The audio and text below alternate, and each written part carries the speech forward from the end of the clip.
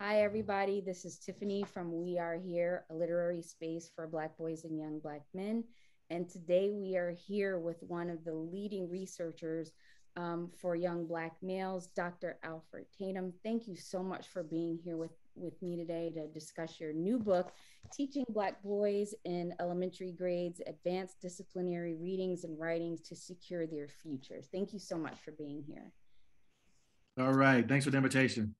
Not a problem. So usually we like to talk about, it's kind of like like a literacy biography, if you will, is what we primarily do. So I wanted to learn more about you, and thinking about, you focus on elementary grades. And so if we look back on you and your childhood, what was it like for you in regards to literacy in elementary school? I was very fortunate, had a great experience, but I wasn't necessarily driven by what was happening in the classroom. I had my best friend and I would battle who could read the most books. At that time, the Chicago Public Library had these summer book competitions, and we were always angling who could read the most text. And so I found some inspiration from one of my peers. We weren't reading the same things, but we were always trying to pivot. If you think about, we were competitive at everything. And usually you don't hear about young boys being competitive in a reading space. Yeah. And we were equally competitive on the basketball court, who has the best jump shot. But it was that reading thing that really cemented and defined our friendship. What was your favorite book in elementary school? Do you remember? Yeah, I was a Encyclopedia Brown fanatic. But I love to share this. It was Are You There, God? It's Me, Margaret by Judy Blume. I love Judy Blume books. I'm shocked. Yeah. And my reading really shifted as I became older. But I remember I would cozy up and read about the lives of these young girls, blubber, and and Judy Blume even changed the way I prayed. So I would say, "Are you there, God? Is me." Very influential. And so, but I had so many texts that resonated with me. But that's where it really started for me. How did you become such a diverse reader so young? Most people stick to a genre, like and things like that. How did that? How do you think that happened? Revolving bookshelves. Okay. And so a lot of this can be attributed to librarians. They found a way to position different types of text. And so you'd have, these are the new books that are coming out, or they would have them prominently placed in the library. And I just started, taking a look at what's there. And that's how I really discovered Dick Gregory, when my reading sort of became more informed by my cultural identity. It was that revolving bookshelf. Okay. And I had a personal relationship with my librarian too. I used to, they would give us a limit of how many books you could take out, 3 or 4 books, I don't remember the number. And I said, no, this is not enough. Can you expand my limit? And she started expanding the limit. And that was really designed so kids would not accumulate fines at that time. No one wanted to pay that extra nickel or dime. And so she was trying to safeguard my pockets, but it didn't work for me from a literacy standpoint. So I used to live in Chicago. Were you at the downtown branch primarily, or were you Brownsville? Which one were you? What was your primary? The Martin Luther King Branch Library on 35th and King Drive. Okay, there you go. And so you had a personal relationship, or your librarian knew you and things like that. Oh, yeah. A huge difference. A huge difference. Oh yeah. Oh yeah. Did you have and she would even library? We did, but school library, and we'd take some books out there, but the school library was more about how do you catalog and understand the Dewey Decimal System at the time. It's more about skill development, but it wasn't the school library that was a significant part of my upbringing. Okay. Who is your reading role model? Who would you say and why? I had an uncle. Um, this was before Google and the internet. And every time the family had a question or there was an argument, they would call. His name was Uncle Willie. They would call Uncle Willie, and he was like this walking encyclopedia.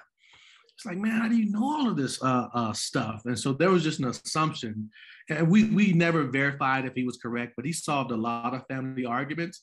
But the idea that you could call on someone who was well read just resonated with me, and he was generous with his time. All family arguments don't take place between 9 and 5. Sometimes they take place at 2 a.m. And they would just call Uncle Willie and ask these tough questions and make these nickel bets. And so that's sort of family lore, and I really love that. You were talking about your public library, and how did she nurture that? How did they nurture that relationship with you to get you more involved? It's when you recognize people and you give them personal attention and their names, that means a lot. And so when you keep showing up and they start asking you questions and start asking you about what you want to read or make these recommendations, I really appreciated that. Sorely, I don't remember the librarian's name, but I know she knew my name when I came to the library, and I appreciated that personal contact and personal relationships. Wholeheartedly. So then you go on, and were you equally as motivated, probably more so in high school with reading? And it's just you just were one of those kids that fell into the category that was just a great reader, just drilling Yeah. at home and things like that. Yeah, what I didn't share is I started reading 5 pounds of books a month when I was 11. Yeah. So don't know where that idea or notion came from, but it was, I guess, a way to meter my own reading and set a goal. So one of my goals was try to become taller. And so, you draw that little line on your door, but also I had that reading goal connected to the weight of the text. And so, which is a practice I still use today. I still have a scale in my home that keeps me moving forward. But in high school, I was very fortunate to have good English teachers. And so I would read mostly the fictional text that they provided, but I had to find a way to complement that with more informational text on the outside. So that's sort of where it was. And every year, I would always buy the almanac because it would give you these major facts, and in some ways that guided what I should become, what I should be becoming smarter about. And so there were some strange things that led to my mosaic literacy life. And same thing in college. And sometimes you party into the wee hours of the morning. But and I was in a fraternity. Well, I'm in a fraternity, and they're like, "Hey, you at the parties?" Not all the time, but there were some times that I would, my roommate would catch me doing that. It was way away. Some people like chocolate milk, chocolate cookies and warm milk to put them to sleep. I like a good paragraph. You were the brother that held up the grade point for the, yeah. That's awesome. Couldn't have the chapter suspended. So how did you do?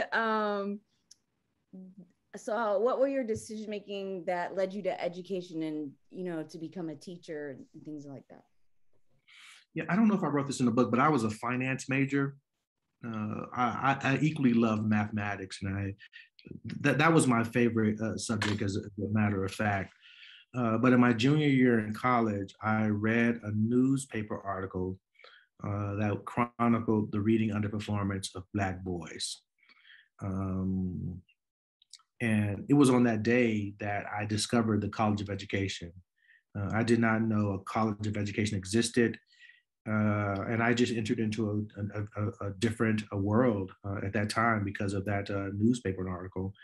I was on a bus to a class during a winter morning, and as I'm reading this paper, and I discovered that on that day, and at the time I had no idea that I wouldn't find other men in these courses, which was quite frightening. Finance, a lot of men in classes. I go to college education. I'm like, whoa, why am I the only one here? So it was that type of awakening for me. So you get your degree in education and you go into the classroom. What did you find were some of your successes, your best successes? And then what were some of your setbacks? What were some of the harder things that you had to contend with as an educator? So especially those first few years. It was a blessing and a curse that we didn't have an established curriculum. Mm-hmm. And because I read widely, I was both the language arts and a social studies teacher. So it was really the social studies that informed how I thought about my work. And but I had the autonomy to select a wide range of texts because there was an absence of those the things that I wanted students to be reading in the classroom. So that was the blessing piece. It was also quite pleasing to me that when I started sharing a wide range of texts with students, they became excited about this. But I had a lot of students who had never finished a text in their life. Mm-hmm. And I'm like, yeah, I wasn't, totally naive that this was taking place, but it was not their fault. I mean, just not an expectation that, you actually, read stuff in serious ways. And so that absence of a curriculum and it forced me to start thinking strategically about ways I can insert literature, fiction, nonfiction, poetry, essays, newspaper articles into my curriculum. So I have to jump back a little bit too on this because you talk about writing a lot through your books, and I assume that you've always been a writer as well. Yes. So that and writing is one of, I think, the most neglected things, especially when I went through my teaching program. I didn't get a lot of writing instruction, right? So you go in, so what was it like for you navigating that when you're like, especially when you're, like a proficient writer and then you're dealing with kids and you're just like, what is going on, I started teaching in the 90s, and I remember one of my first poster boards I played on Spike Lee's film Do the Right Thing, R-I-T-H-T. I put Do the Right Thing, R-W-R-I-T-E. It was really exciting creating that culture because, from an oral tradition, students just had these powerful narratives and powerful stories. And I said, you're being selfish with this stuff. You have to start sharing with others what you know, giving your perspective, but you can't let your writing get in the way. And so early on, we became a committee to destroy raggedy writing. You put that in the book too. I was like, he put raggedy in the book. Yeah. And so once you create that culture of care, it just goes a long way. And I did one thing. I moved out every desk, and I came in and I laid the floor down. And this was 7th and 8th grade. Moved every desk to the edges of the room and just put paper all over the room on the floor. And we just started scribbling and scribbling and scribbling. But I also discovered writing can be dangerous. Mm. There were two young students who did not like each other. And it was a poetry unit. And so they would write a poem. You know how rappers have battles? Yeah. They would write a poem. And I'm like, oh, this is gorgeous. And then I hear students clapping for one student. And then this other girl would write a poem. But they were talking about one another. I'm out of the loop on this. And it intensified to the point where they both stood up.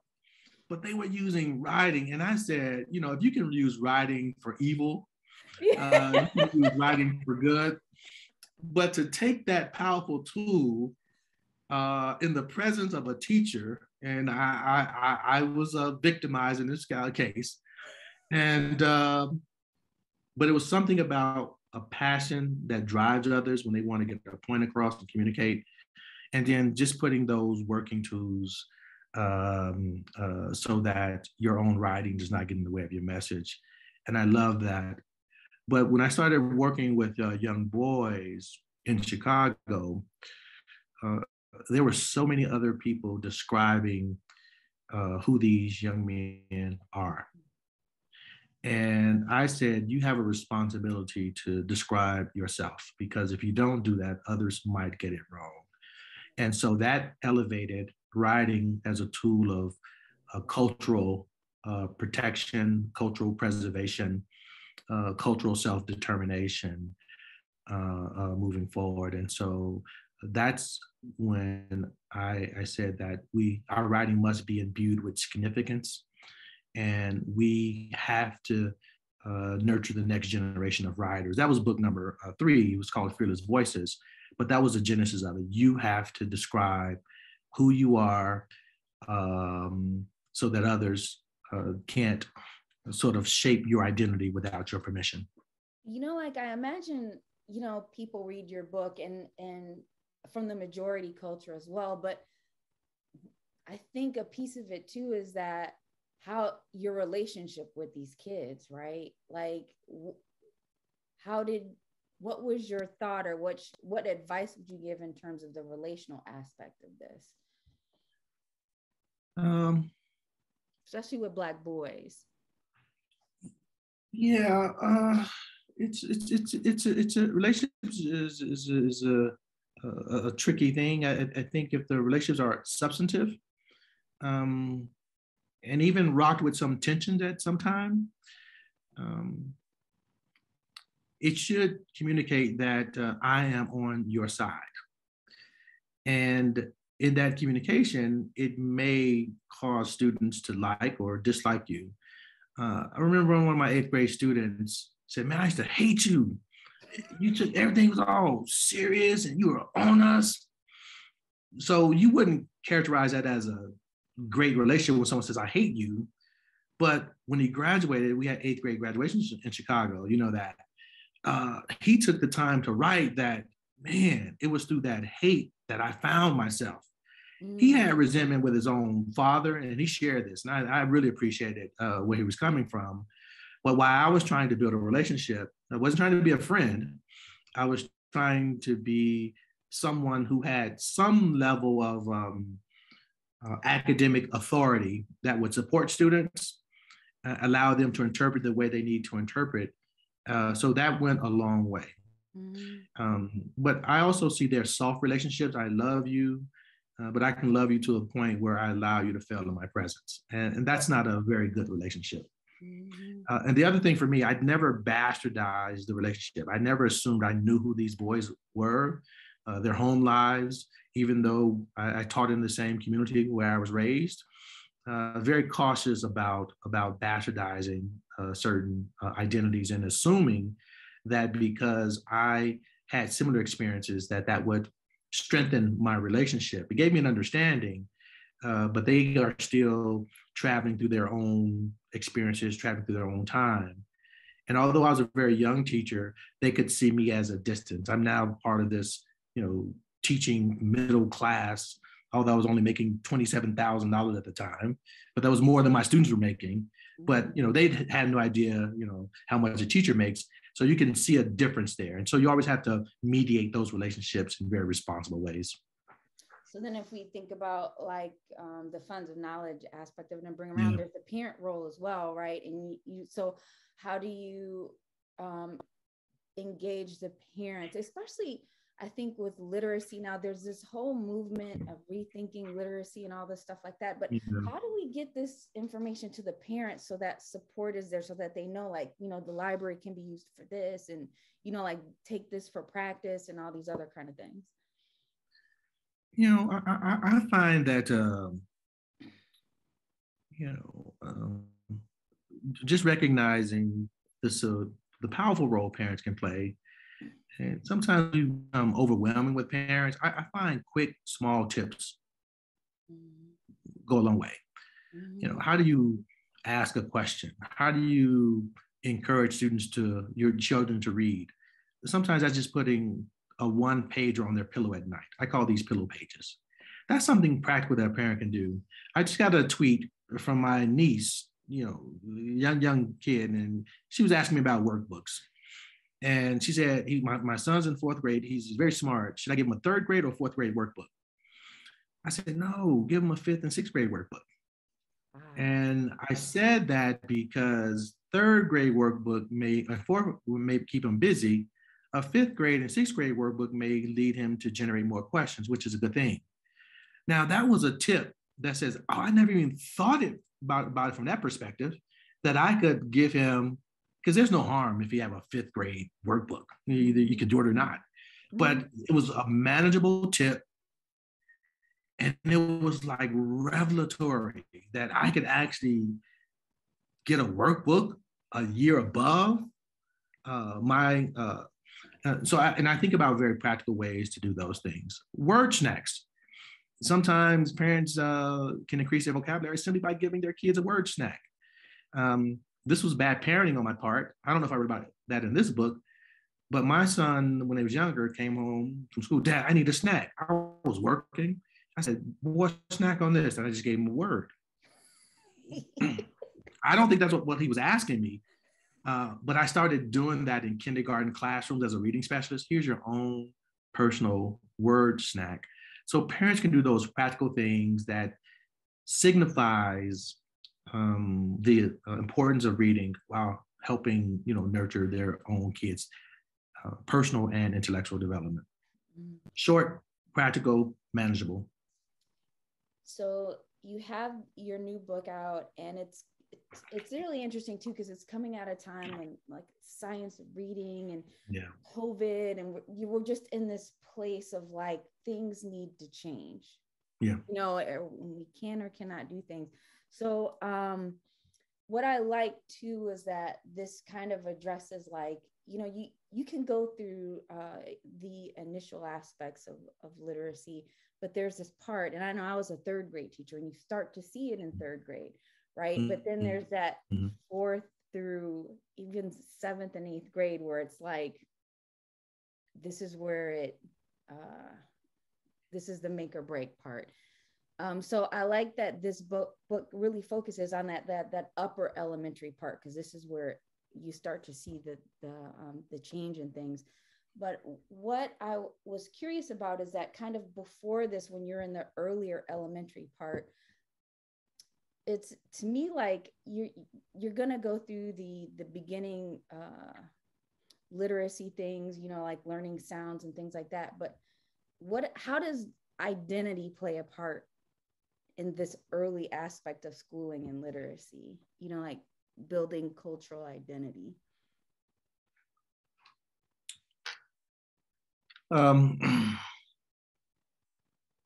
It varies widely. So when I started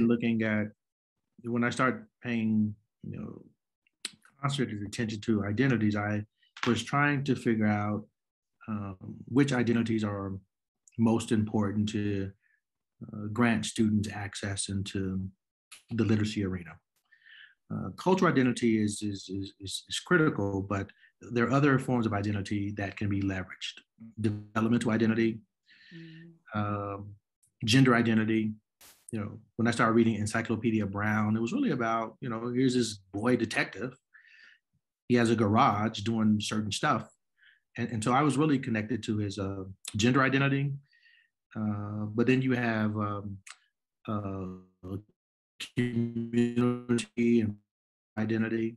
I read Are You There, God Is Me, Margaret, because it's more about developmental identity. I wasn't a young white girl at the time, but I could, I was traveling through school and saw some of the same things that they were experiencing. And then cultural identity is another identity that you could leverage in powerful ways and nurture, not just leverage and nurture. But one of the things that we cannot predict is which identity is most salient for a student at a particular time. Mm-hmm. So even when I choose a book with Black male characters or Black protagonists, I'm not always certain that's the thing they're going to pay attention to. But the text selection gives them that affordance. Mm-hmm. And so I think about identity and which affordances they actually provide. But then there are other times I'm going to specifically drive home the need to learn about a cultural identity if that's part of the overall intellectual development of a piece. Mm-hmm. But a Black male character alone won't do it. You didn't ask me that question. What we want to do is we don't want to miss the mark. If I have time, I'll give you a very short story. Mm-hmm. I told you I was a social studies teacher. And I remember this young girl in my class said, Mr. Tatum, you always have us reading this Black stuff. It's like overwhelming. And she transferred out. I think her family went to Michigan at the time. And she was the only Black girl in the class.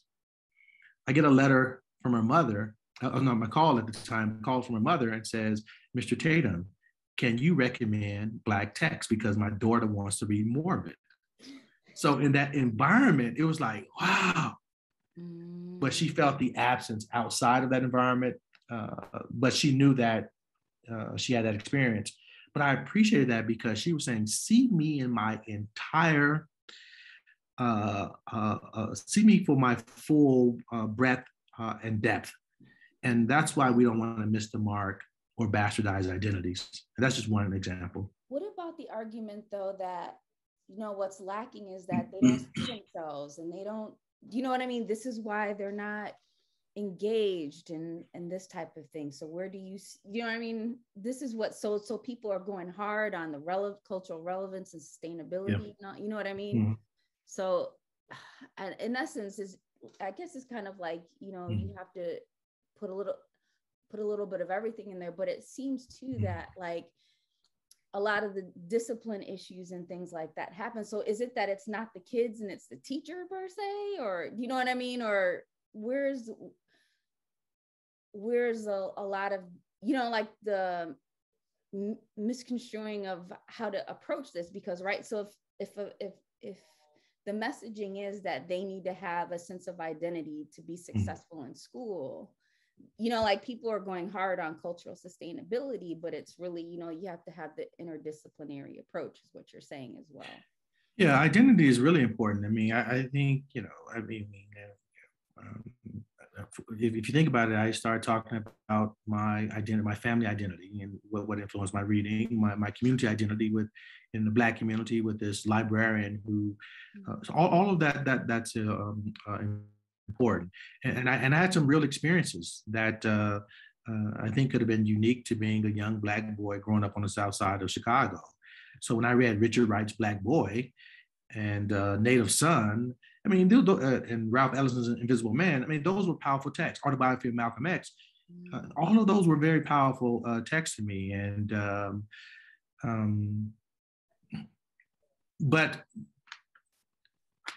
I probably could have been absolutely fine traveling through life just having read those texts alone. But I also think about if we don't interrogate the question that you're asking, it can foreclose exposures to other texts. And so physics, for example, can be the identity of young boys too, or young girls.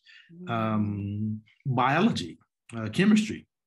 And so when we think about how we are nurturing identities, what does that really mean? And what are we appropriating as certain identities for some and not others? Reading about the universe is an identity. Theology is an identity. Mm-hmm. You know, oftentimes if, you know, we're talking about young students, let's say they have a strong church going culture in their home, but they're never reading theology, then we sort of narrowed what it means to pay attention to their identities. Gotcha. Because, you know, as a people, we have to find a way to protect ourselves across all academic disciplines. Mm-hmm. So it's equally important that those become part of our identity. Currently I'm reading about Black environmentalists and our relationship between literacy and land with Black people.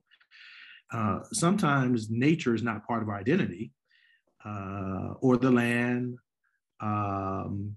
but it can have an adverse impact on our life expectancy rate if we're not paying attention to what's happening in nature, the environment, et cetera.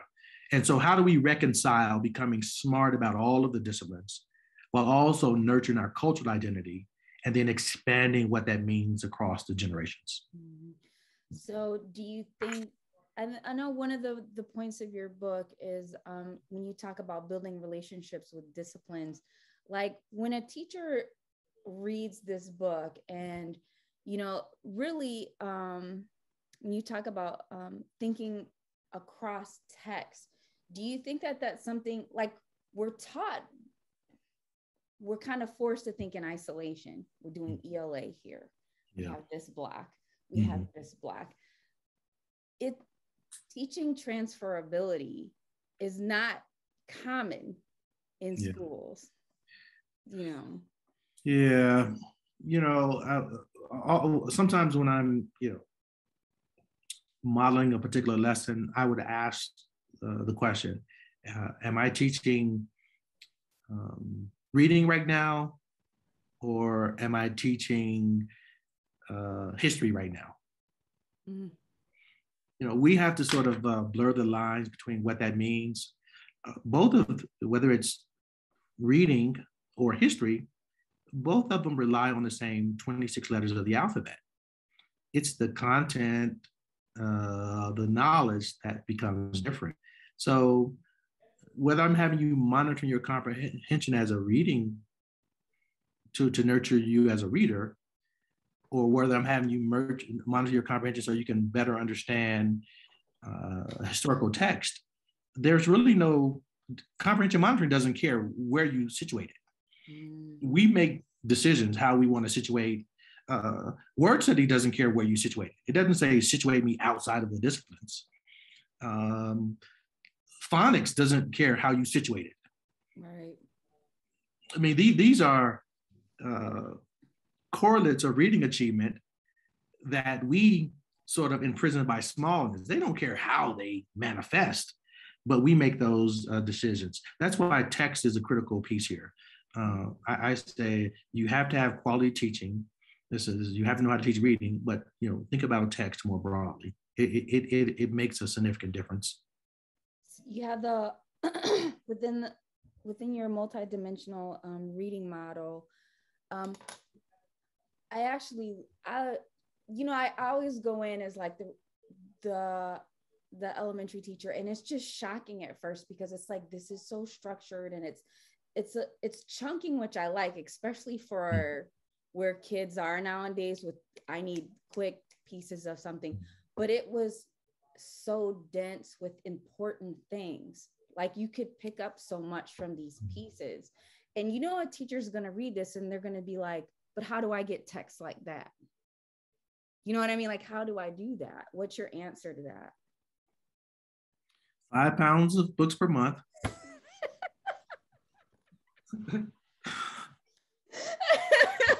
Put a lot of money on Amazon.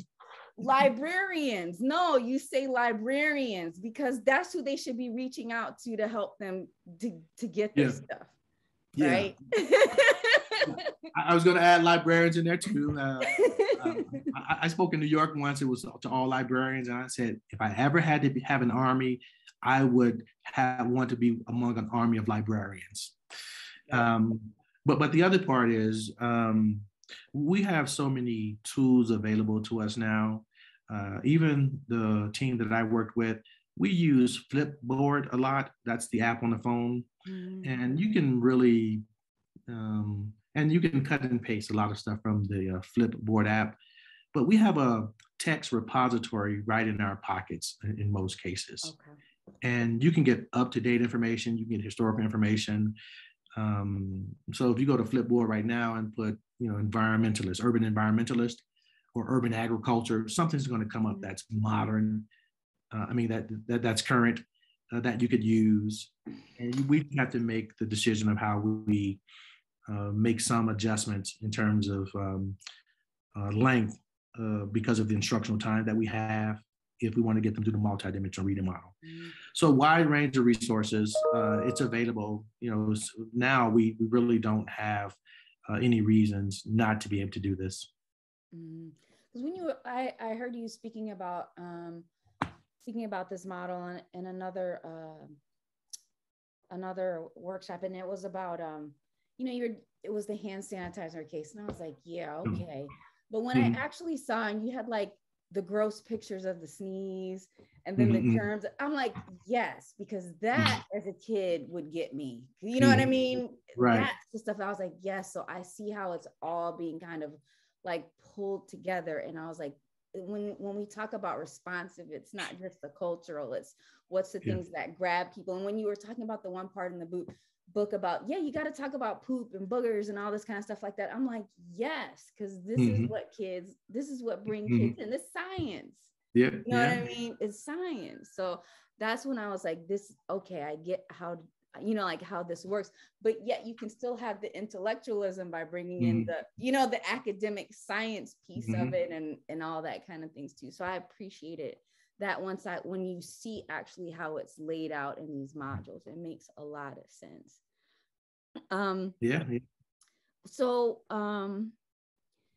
when teachers read this or educators read this, are you suggesting that they follow this model verbatim, or is this something like this is your ideal and then you just kind of have to understand that these are the concepts that work? Yeah, it's really the dimensions that are most important. And the reason that the multidimensional, it's the key is to make sure whether you are a struggling reader or a non-struggling reader or advanced, whatever that means, by third and fourth grade, you will not be underserved by this particular lesson.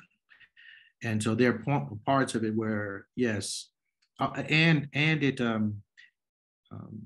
begs for thinking about pacing differently. You don't slow someone down who could move beyond this because you have to get through, dimension number one. So having a clear, organized, structured way to think about literacy that pays attention to those multi-dimensions is really the cornerstone of the text. And what you'll find, particularly as you get to writing, what I found is you will have to use your expertise as a teacher to reflect, to think about what that next lesson looks like that supports students along the way. And the other important thing is make sure that it's we got to pay attention to the disciplinary equity. One of the things that I say very clearly, we find that a lot of students experience disciplinary erasure in the elementary grades. And so how do we combat that? And that can lead to cultural erasure long-term across institutions. So that's really the key point. Okay. Where does deep discussion fit into this? Because it seems kind of processed, like where do kids have that interaction where they can get the pros and cons and help synthesize and maybe flesh out ideas if the text is supposed to, you want to have like a more challenging text, you know what I mean? How do you see that playing a part of it? It should be threaded throughout. Mm-hmm. So in a collaborative environment, um, students had a chance to talk about, I think I gave the example of genetic engineering. Mm-hmm. So although they were focus on the individual aspects of reading, word study, fluency, comprehension monitoring, that did not stop these young boys from talking about, I don't think we should have genetically engineered babies. And then when they had a chance to write about that, that's when you could have students start sharing their writings, how they're taking this stuff up. In one of the last chapters, for example, two boys said, Dr. Tatum, can we write our piece together? And initially I said no. I said, wait a minute, let me see how they try to write a piece together. Mm-hmm. And they started debating, this was important, this was important, this was important. And they decided that it's more difficult to write together than write individually. Mm-hmm. They thought they were going to write together, finish, and play with their Pokemon cards. But they started getting into this intellectual debate and like, nah, man, you write yours, I write mine. But because they put something in writing, it allows students to enter the conversation and hear how others are thinking about it. So discussion is important. I wanted to understand, and this is kind of moving away from that and going into you as your positionality, kind of like as a Black professor in education, mm-hmm. Black. Why are you having like difficulty getting people to see this research that you're doing? Like, and it's not just you, it's like, but why, what does, if they want answers, right? These districts are like, how can I help this, these young Black men or, this minoritized community? Why do you think it's so hard to take in this type of advice and research that you have? In a lot of cases, it can depend on the context. Mm-hmm.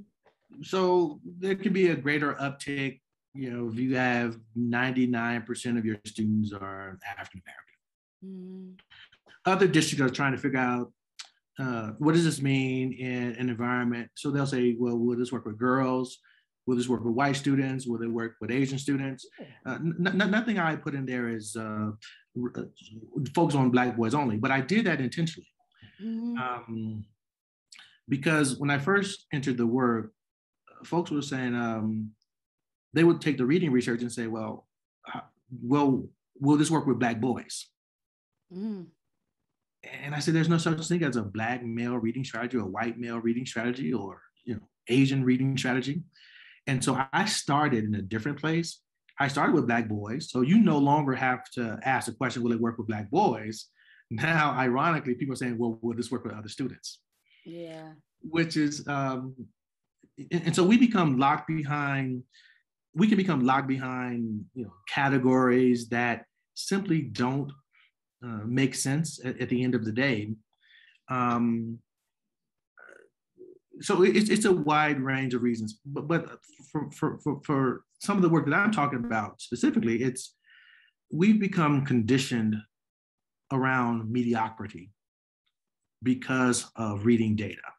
And so when you come in and say moving boys to advanced levels and they're struggling, like that's a conceptual shift, because the nation just focuses on proficiency.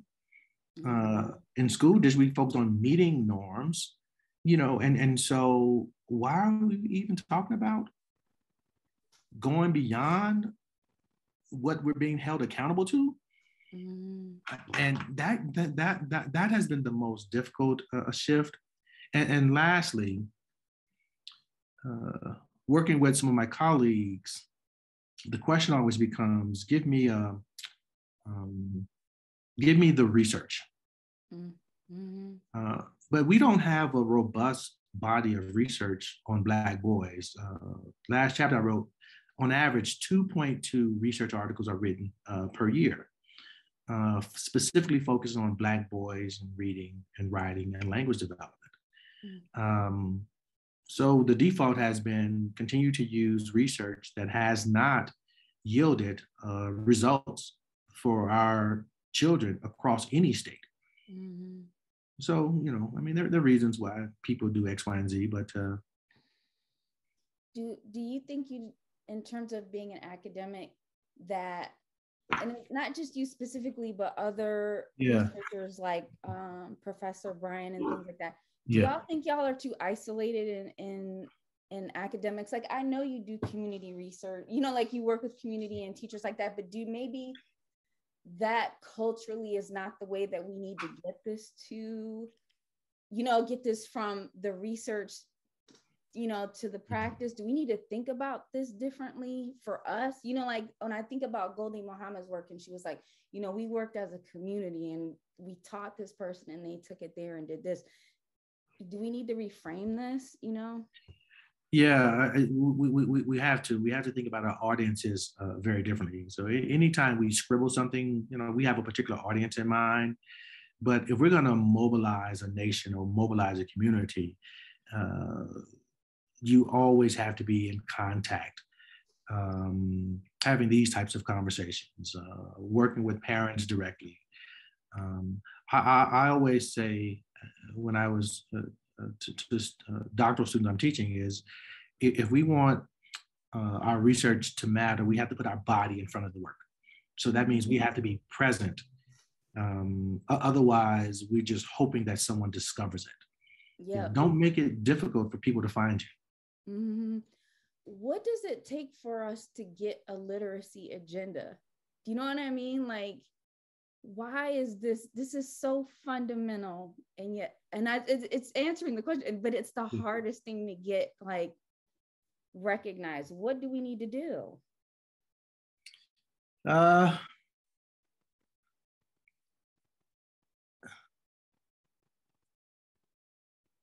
That's we know why we need to do it.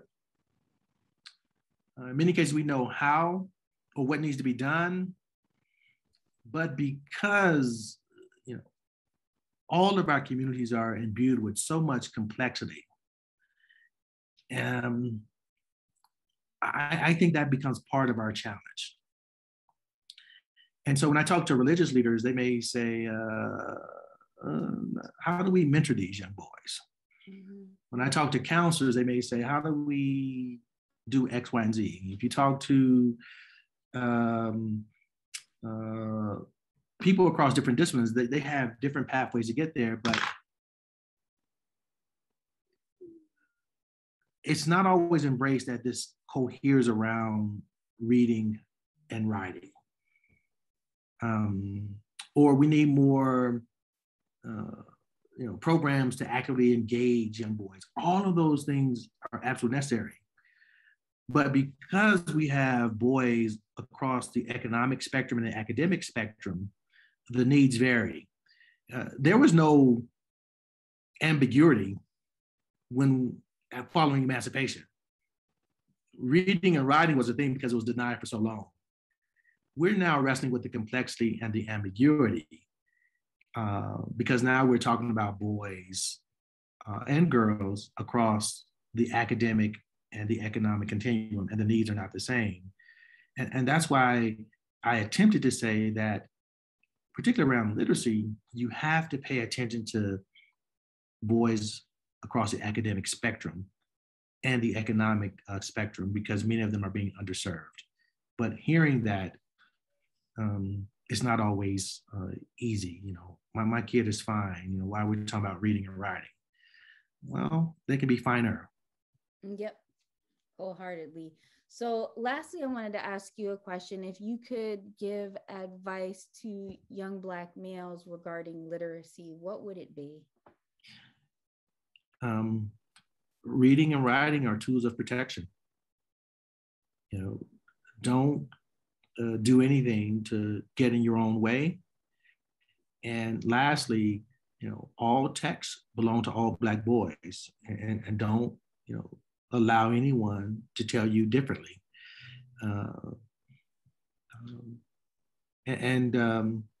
Here's one I told my students and my sons. I said, you always have to love yourself more than others. Don't assume someone else is going to love you more than you can love yourself. Mm. And you always have to keep that in mind. I'm a chess player. So if I made a comparison, you always want all your pieces on the chessboard. You may not have to use them all, but if they're all there, it increases the likelihood for self-empowerment, self-determination, self-concept, identity development. I'm not going to play a game of chess or start off without having all of my pieces on the chessboard. And it's my responsibility to make sure that I'm protecting those pieces and use them as I need to protect me, to protect my family, to protect my posterity.